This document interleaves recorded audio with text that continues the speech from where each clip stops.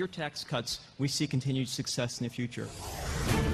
We're interrupting for breaking news. There is quite a drop happening on Wall Street. Smith in New York. This is Shepard Smith reporting on Fox News Channel. You're seeing what's happening with the stock market. The stock market is shattering one record after another. The stock market smashes one record high after another.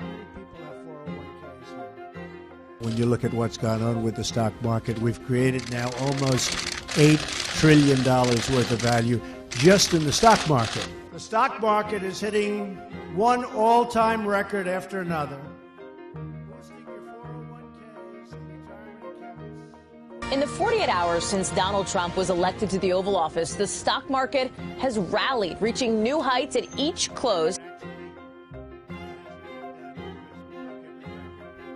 It's the largest, I always say the most massive, but it's the largest tax cut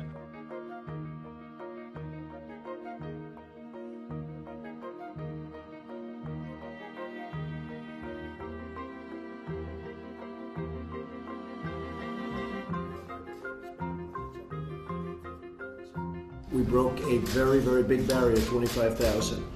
And there were those that say we wouldn't break 25,000. We did, in fact, break 25,000, very substantially break it very easily.